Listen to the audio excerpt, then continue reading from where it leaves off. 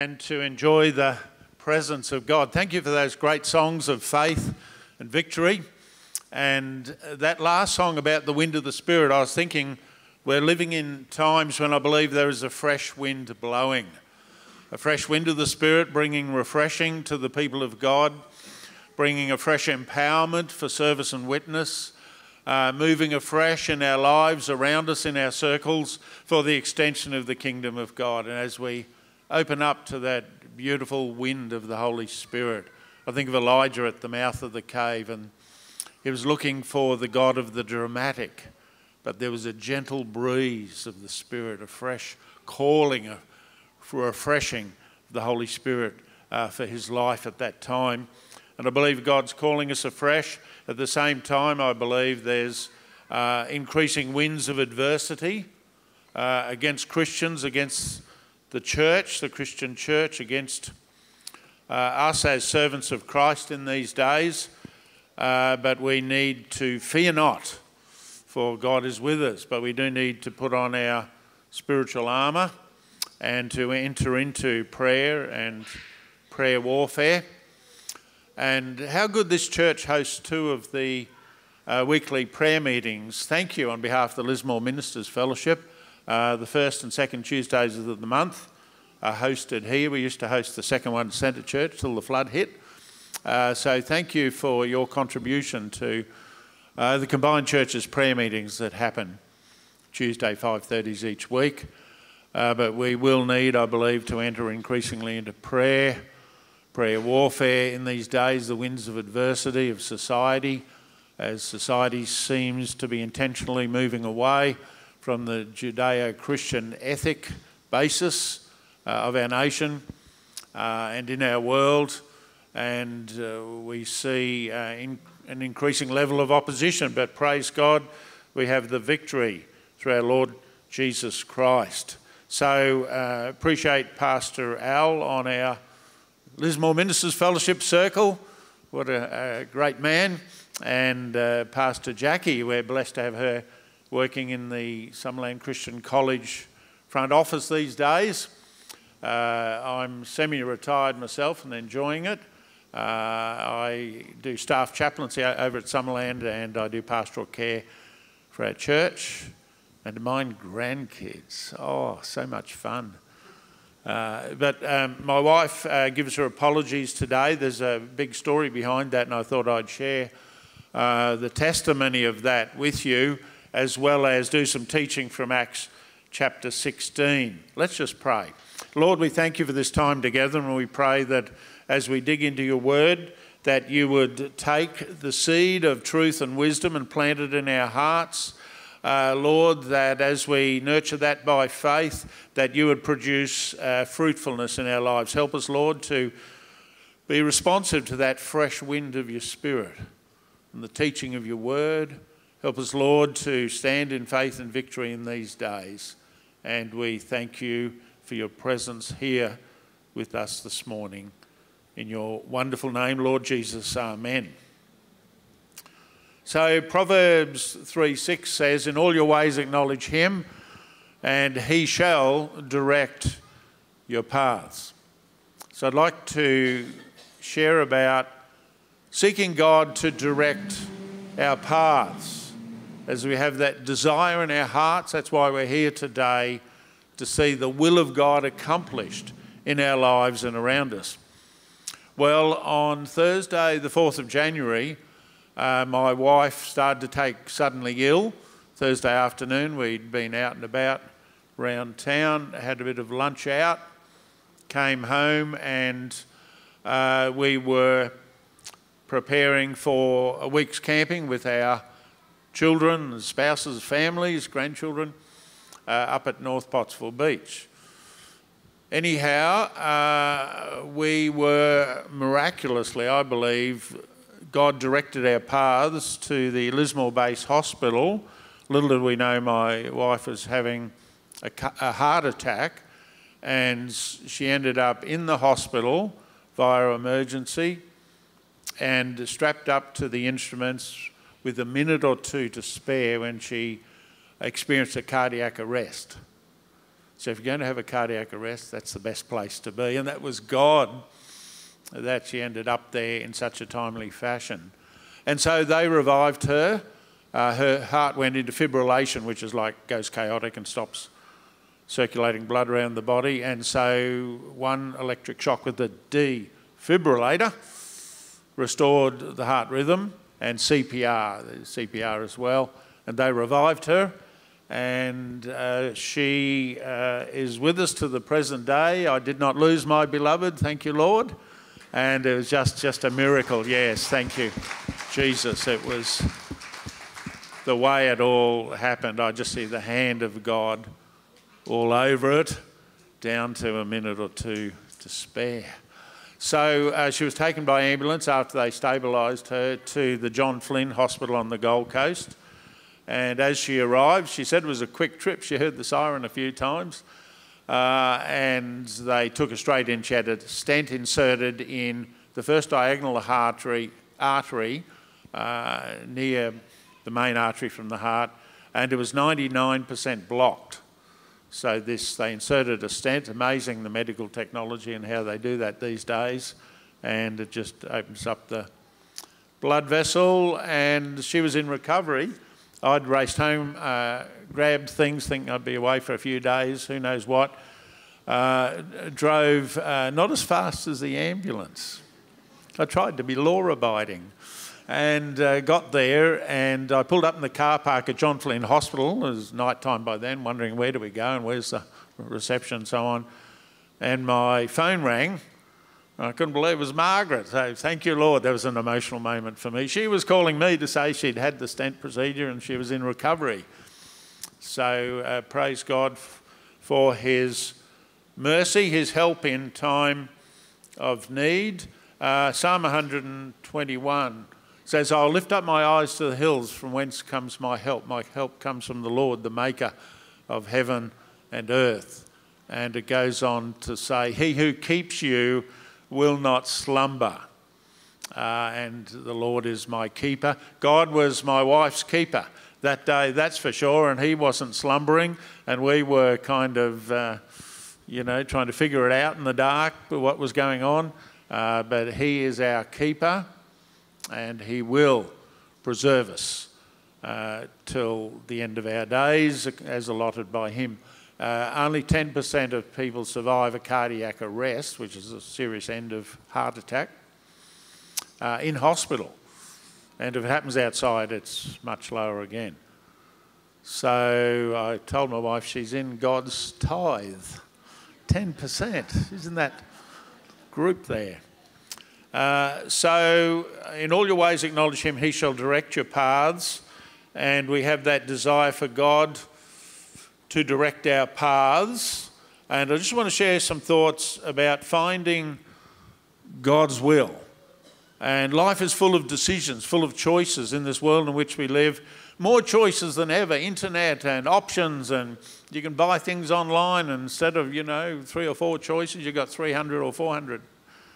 And so to find our way forward in the plan of God is more of a challenge than ever, I believe, because there are so many distracting options.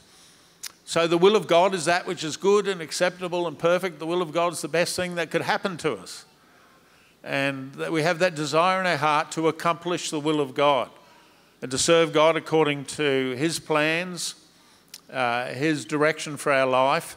And so I want to share about what I call the Christian steering wheel, the steering wheel of life and faith, and to talk about the spokes that connect the centre, which is God's central guidance, through to our hands-on choices and decisions as we journey through life. Let me read from Acts chapter 16, because we see on Paul's second missionary journey, the establishment of the very first church in Europe, the church in the home of Lydia. So in Acts 16, reading from verse 4, and as they, so that's Paul and his mission team, as they went through the cities, they delivered to them the decrees to keep which were determined by the apostles and elders at Jerusalem. So this was the apostles' teaching, the apostles' instructions. They didn't have the New Testament yet. They had the teachings of Jesus by word of mouth and so on being written down. And verse 5, so the churches were strengthened in the faith and increased in number daily.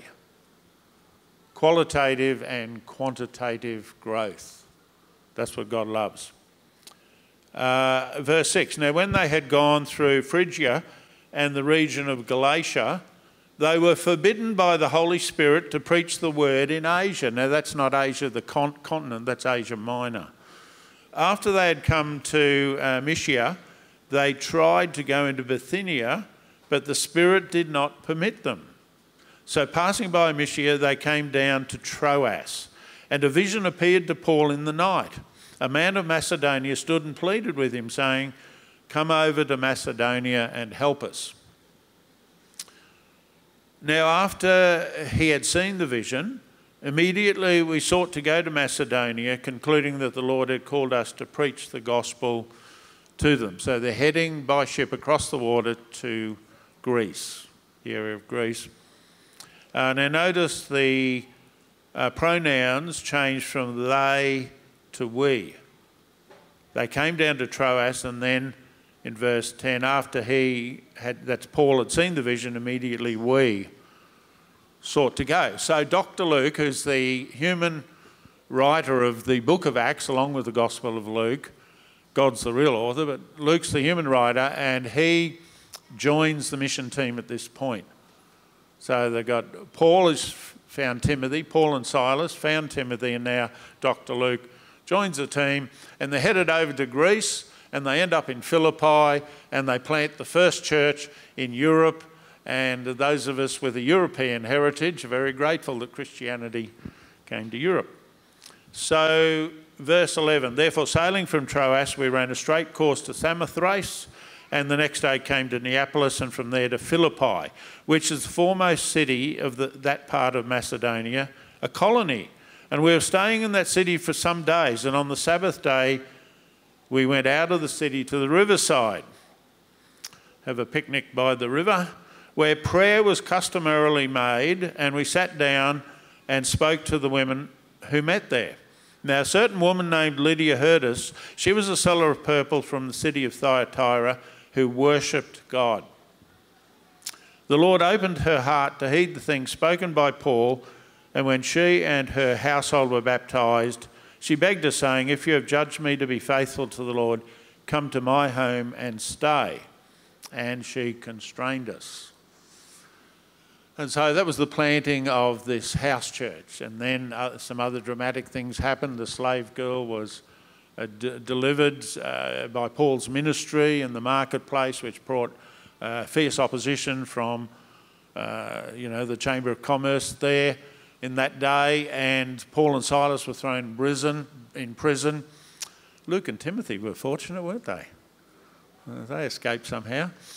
And remember, that's the story where Paul and Silas, in the midnight hour, their bodies beaten and bruised, and in the agony of their feet in the stocks, which wasn't just to stop them running away, but it was a form of torture.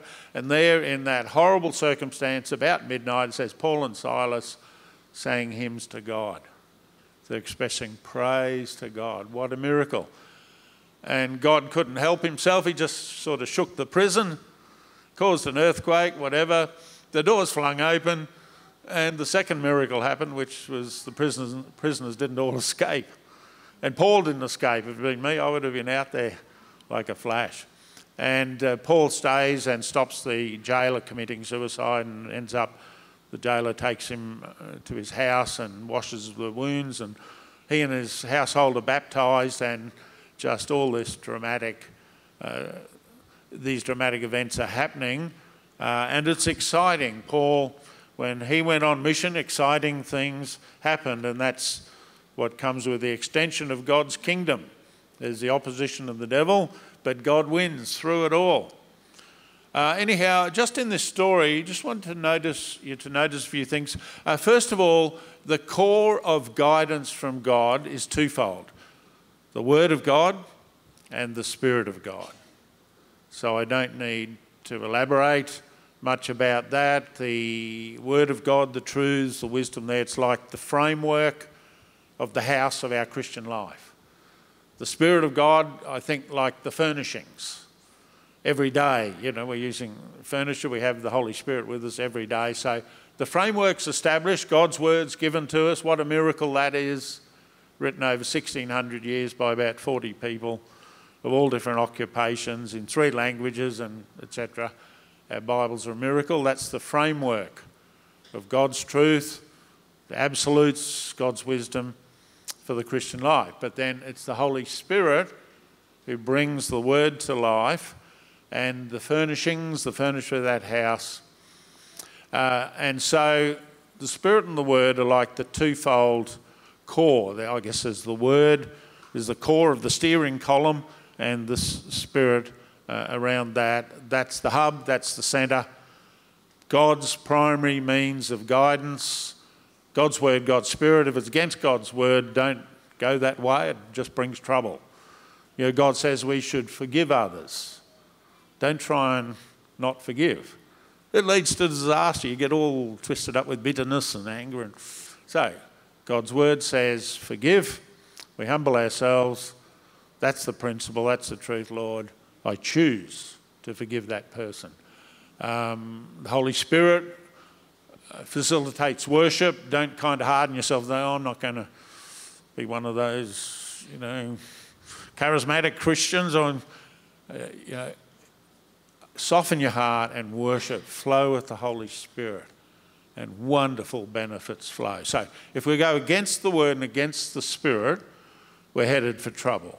So establishing twofold core. Now, I asked the question, what are the spokes that connect to the hands-on steering wheel as we journey through life? What are the confirmatory factors that help us find God's will in specific situations? We have the Word, we have the Holy Spirit indwelling us, and the Holy Spirit's leading. And notice how, by the way, they were visiting the churches, teaching the apostles' teaching, which was like the Word of God, New Testament version until it was written down. And the Holy Spirit's clearly leading them. They're trying to go this way and the Holy Spirit stops them. Then trying that way, the Holy Spirit closes the door and the Holy Spirit's leading them. The Holy Spirit's trying to get them to lift their vision because they're thinking locally. They're thinking Bithynia and this, and we go north or we go south or northeast or whatever. And the Holy Spirit's saying, no, overseas. I want you to think more largely, overseas. And so they're the basis, the core basis of God's guidance. It was interesting when Margaret had started to take ill, I didn't stop to think to ask God for revelation, to ask for the Holy Spirit for insight. We were just swept up in it all. I was going to get the caravan out later after a power nap, but she wanted to get out straight away. And then she's saying it's so hot. And I said, well, go inside. You go into the cool. I'll fiddle around and then we'll get the caravan out. And that's what happened. She came out and hooked on, caravan out without problem. She drives. I stand on the back and hold the pressure down to get the traction up the hill. Anyhow, that all went perfectly. I didn't know, but she'd been downstairs to do washing or something instead of sitting in the cool. And then she, for some unknown reason, well, she was being helpful, she put the wheelie bin away, which I normally do, and she ended up lifting it up because you've got to kind of push it and lift it a bit to put it in position, and she got this severe pain in her left arm. So in her mind, and telling it to me, we just assumed she'd pulled a ligament or something, lifting up this wheelie bin, but it was actually referred pain from the heart. She felt nauseous. I was blaming food poisoning, you know, the chicken burger for lunch. And she was thinking allergic reaction. She actually vomited. I thought she'll come good. I prayed for her twice, you know, those kind of brief, somewhat anxious prayers. I actually prayed for her on 2 occasions. She was ailing. I offered to take her down to emergency, but we're the kind of people that don't, you know, want to make a fuss particularly. But when she didn't recover after being nauseous, I had this clear prompting. So I'd failed to even ask God what on earth's going on, and just the natural mind. This is this, and that's food poisoning, and that's allergic reaction. And she was sweating profusely. Well, don't tell me you sweat profusely. I do anyhow. I've only got to think about mowing in summer, and I break out in a sweat. Anyhow, for her, it was very unusual. Symptoms, and we weren't even thinking heart. She had no history of heart. Anyhow, the one good thing I did was I followed the Spirit's prompting to call my sister. Call Fiona, like this strong input. Call Fiona. Fiona, my sister's a doctor. I called Fiona. The miracle was she answered the phone on holidays down at Woodburn on the farm. She answered the phone straight away and she said, you call the ambulance and get her down to emergency and don't delay and get her checked out. Even if it's not, get her checked out. And so Margaret didn't want me to call the ambulance again, minimum fuss. So we quite quickly got in the car and I drove her down. I also followed the prompting, thankfully, to get her in through the door. Double parked, no park, waiting for someone to had their lights on to drive away, to take their park. They were doing what I sometimes do, all of us these days probably, looking at their phone, I'm sure. You start the car up and then you check your phone and someone's waiting for your car park. Anyhow, I double parked, got her through the door, went off to park. By the time I came back, she'd been taken already from emergency in, and in God's timing, it all happened. Thankfully, I wasn't there. I was diverted into a waiting room, and then the doctor came and said, you such and such, your wife just had a cardiac arrest, but we've revived her. Thank you, Lord. But the Holy Spirit's promptings, and, you know, sometimes we ignore them, sometimes we follow them. Thankfully, I followed that prompting to call my sister.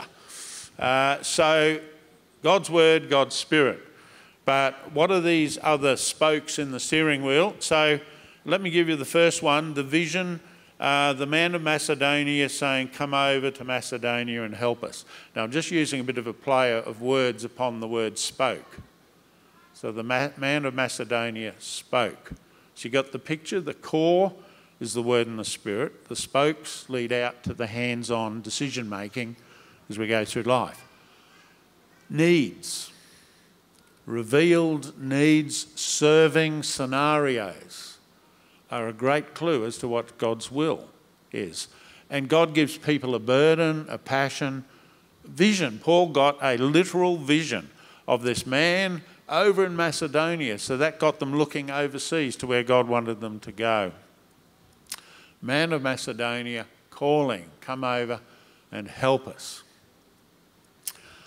And so God reveals needs to us, puts a burden on our mind and heart.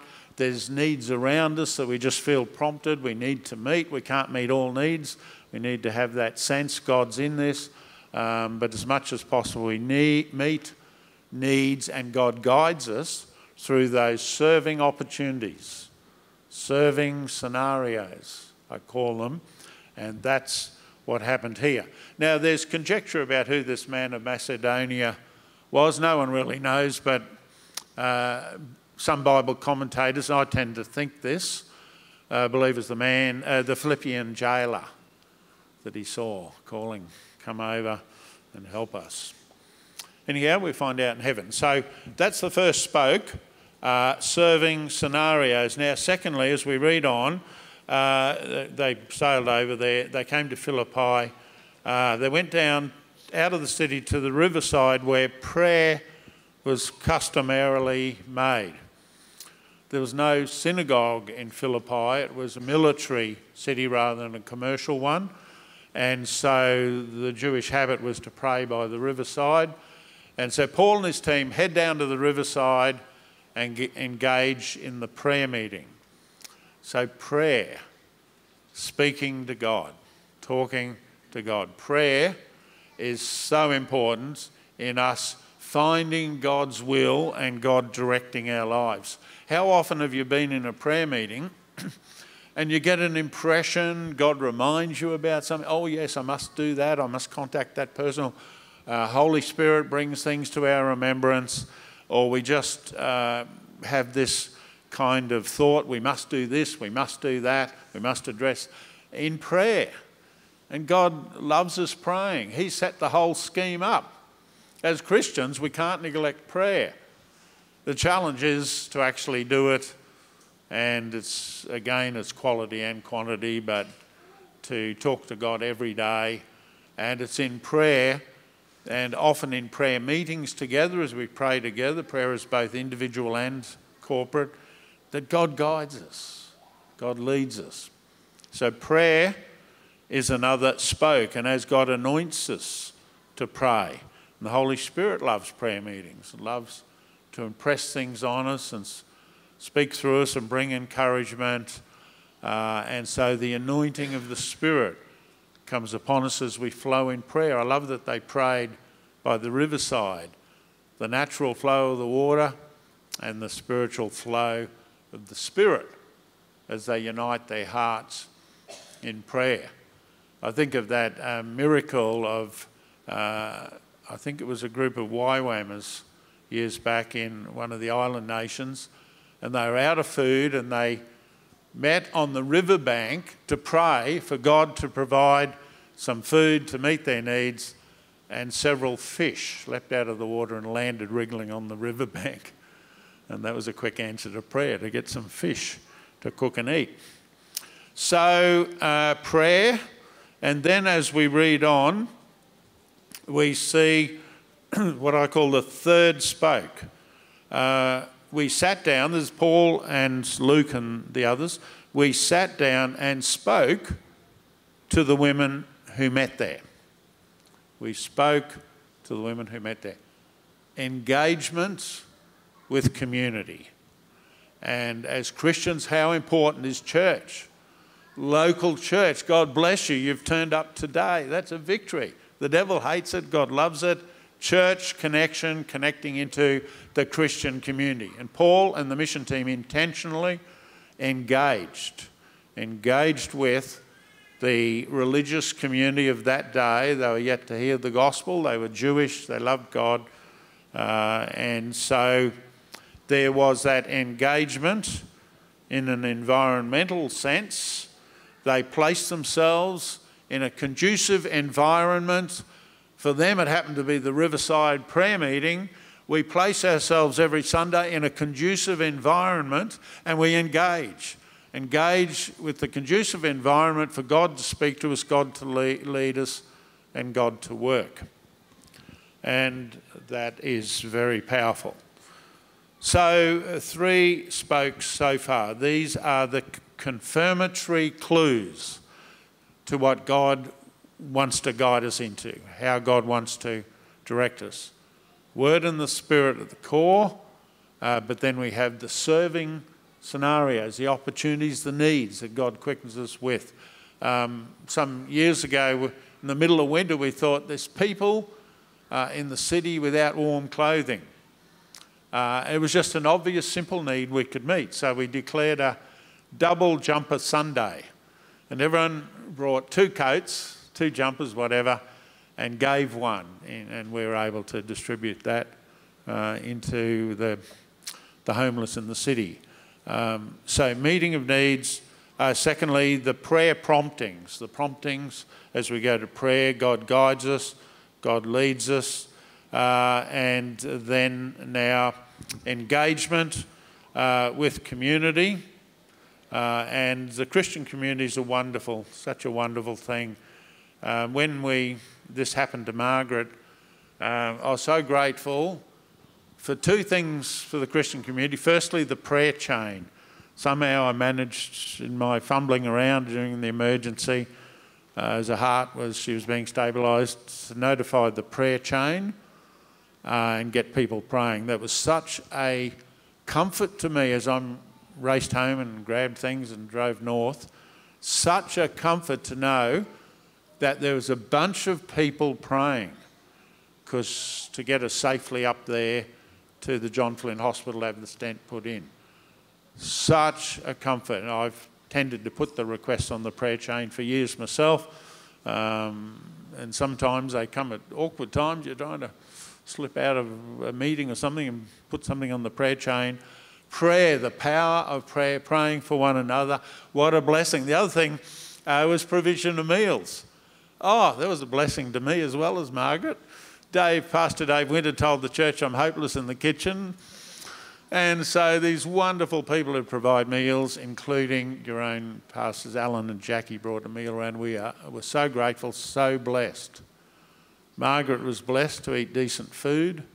I was blessed to not have to try and cook decent food.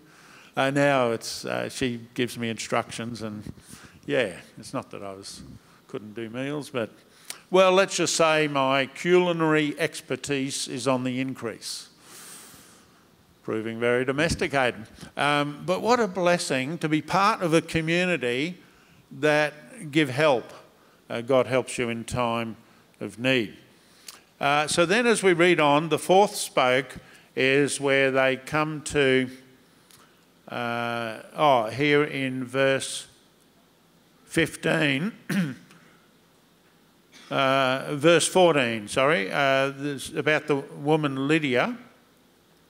And it says, who worshipped God, the Lord opened her heart to heed the things spoken by Paul. So, key ministry. Engaging with and receiving key ministry from God via church ministry, church leaders, key people in your life who are mentors, key ministry, and God can say so much and do so much and guide us so much through placing ourselves in the circle of ministry influence. Now, these days you can listen to podcasts and online and so on, so there's more options than ever for really tapping into key ministry, but nothing beats the local church leadership. Let me say, homemade bread, local church leadership. So as you sit and receive key ministry input, God will use that to guide you, to confirm things, to steer you according to His will, His plan for your life. And so not only engagement with the local church community, but receiving ministry. Ephesians 4 talks about a pest. Got to say a pest, not a pest. Apostles, prophets, evangelists, shepherds and teachers. Fivefold ministry giftings given to people, and therefore the equipping of the saints.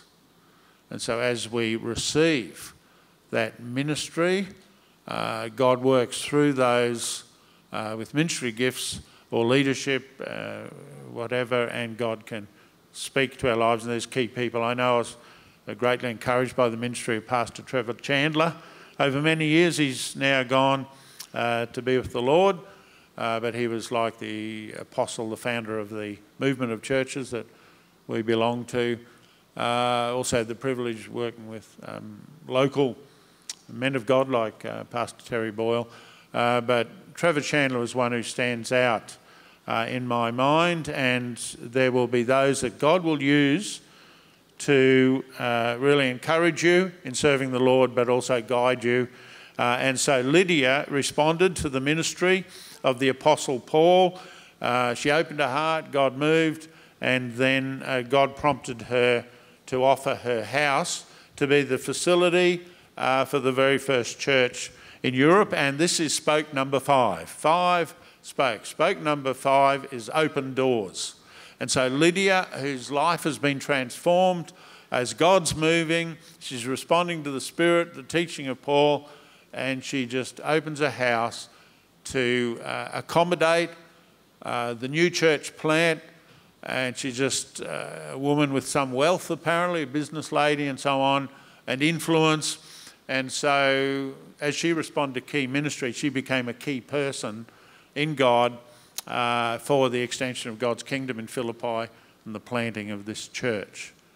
Open doors. Doors open. Open doors are a wonderful thing. When I delivered Margaret to the door of the emergency department, it was an open door to enter to receive medical help as they ushered her in through other doors. Open doors God gives us. Open doors, and His blessing is on that, and we can step through in faith and trust. Don't try and beat yourself against a closed door. I mean, test doors. Is this closed? Is this open? Is this God? Is this someone else another time. And so, opportunities, invitations, open doors. Go through them, step through them with faith and see how God will lead and God will bless. Can I just suggest that you add those 5 spokes to your guidance toolbox as you seek God in the decisions of life. You're here because you have a heart to serve. You want God's will. You don't want to be steered off course by the devil, and the devil loves to veer us away. God steers, the devil veers us off into drifting and diversions. But let's set our hearts to follow God's will, to pursue that, to seek that, the Word, the Spirit, and then the confirmation through the revealed needs and opportunities to serve through prayer, through engaging with the community, through key ministry, and then through open doors. And to anyone take notes, S-P-O-K-E, spoke, they line up not the correct order, but with those letters.